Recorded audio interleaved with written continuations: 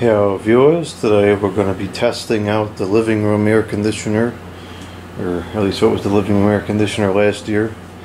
This is the Amana Cool Zone, and this is an 18,000 BTU unit with a model number of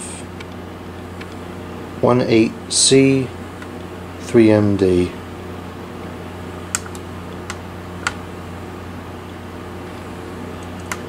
Now this unit had a lot of problems last year, and I really don't know what to expect. I don't think it's going to work properly, but let's just plug it up and see what happens, and we'll go from here.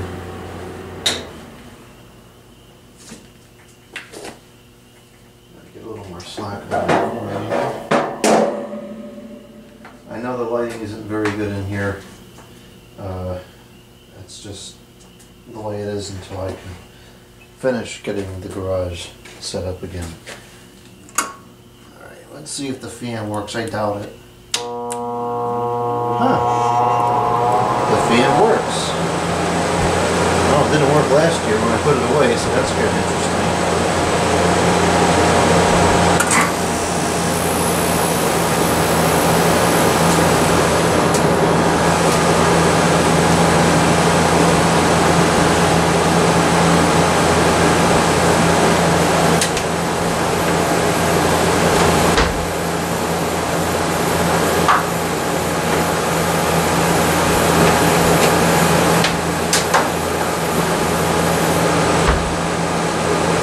Sounds pretty reasonable so far. This is definitely going better than I expected.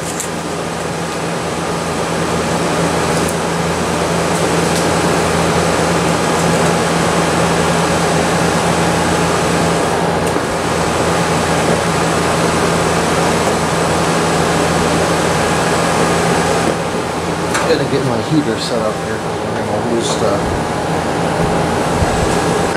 This thing's going to go out of range and then it won't run anymore if I get this going.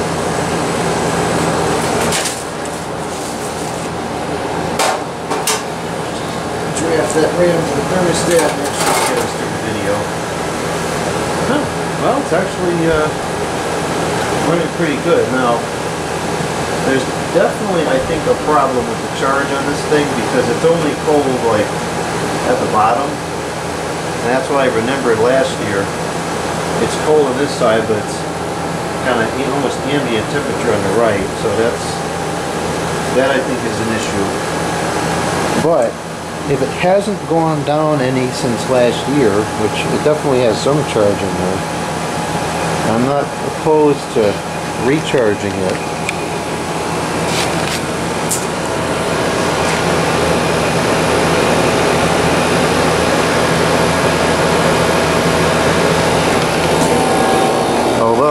I don't know how much I'll be able to put in because the condenser is shot on this. There's airflow, and no airflow, like a quarter or a third of the condenser is just rotted. So the problem is the head pressure is going to go crazy if I start adding more gas. So, because like really, there's nothing here. Nothing, nothing, nothing. Nothing at all. It doesn't start until almost halfway up. So I will try to clean it some more, but I don't think it's dirty. I think it's just rotted. And that's only going to get worse. Oh, it's cold. Pretty much all the way across now. It's definitely colder on this side, but it's cold most of the way across. And the coil, yeah, it's still only cold at the real bottom. The surface temperature of the coil, it's cold up to there now. So it's getting better, but it's not quite what it should be. So I'll give it some time, let it build up the head pressure. It hasn't run for a long time, so it's going to need a few minutes at least to get going. Go grab my thermometer in the time being. Alright, it's been about 5 minutes now since I turned it on, and it's actually cold all the way across, so this is working a lot better than I was expecting it to. 30 35 at the bottom, 35 in the middle, and 49.50 at the top. So that's not crazy. We have 35 coming out, 34. And we have point by thermometer here, the temperature going in is 66. Down to 65. So it's actually working pretty good. So good. I'm shocked that this is working properly, because towards the end of last year it wasn't cooperating very well, but fortunately it looks like it's going to be fine. I'm definitely worried about the condenser because it's just not getting a good airflow.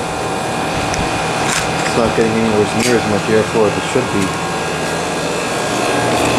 You know, like this one blasts a ton of air out the condenser, and this it's like just barely even moving.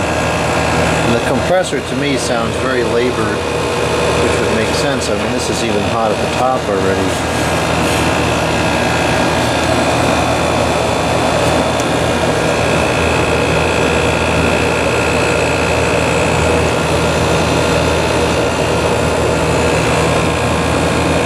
So you're only losing a couple degrees. It's not really good.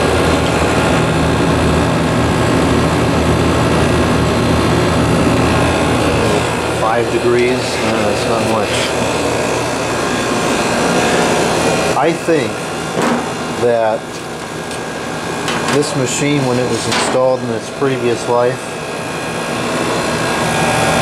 this was covered and the building went to here. As you can see, there's clearly some silicone here, and then this is shot, and then this is like brand new. So something terrible transpired when this was installed, and I think that this thing suffocated most of its life.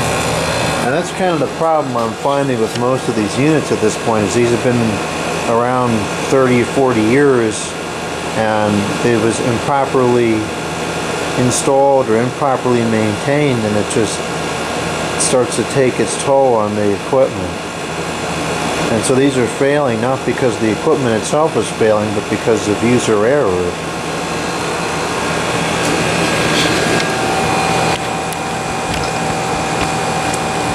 Yeah, this is good and cold. I'm really, really surprised. If anything was going to have a problem this year, this was what I was expecting to not work.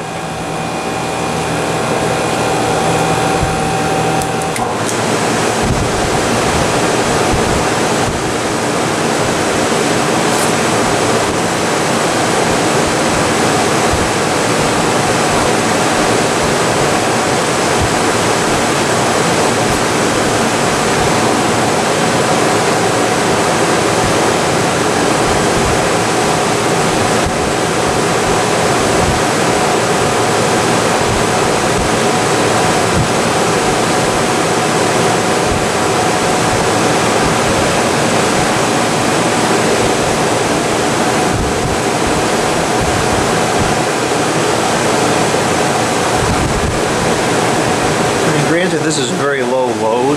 Obviously, this is not a extreme condition here, but it's operating properly.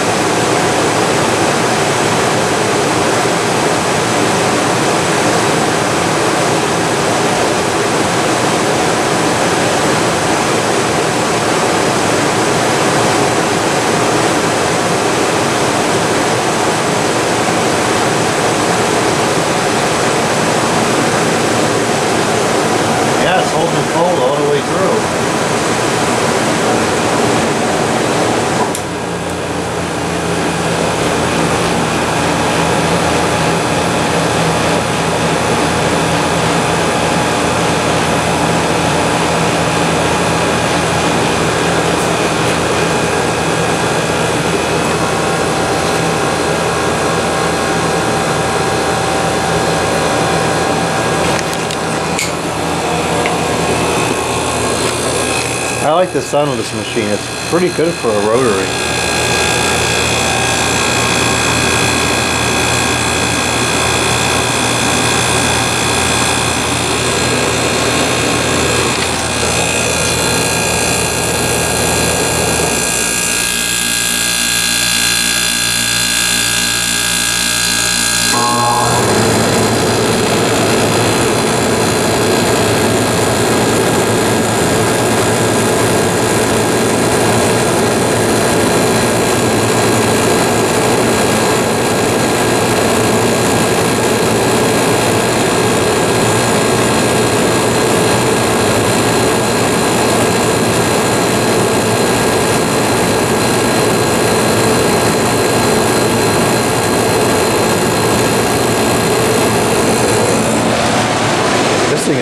Ripping now. What is this giving out? It's got to be below 30.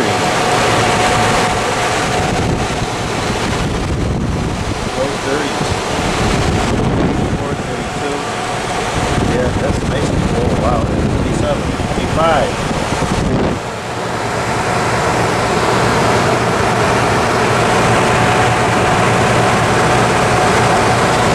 Alright, well, I stand corrected.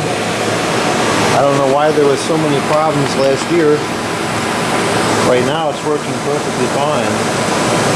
I think what I'm going to do is I'm going to let it run for a while, maybe an hour or two now. And I'm going to let it sit overnight and we'll try it again tomorrow. I'm going to keep running it for the next couple days and see what happens. I mean, right now it's working perfectly fine. It's cool pretty much all the way through. The last couple inches it's nice like the bottom, but that's going to be somewhat normal, especially in high cool. So I guess everything here is copacetic. That's great. I'm thrilled about that, but I'm shocked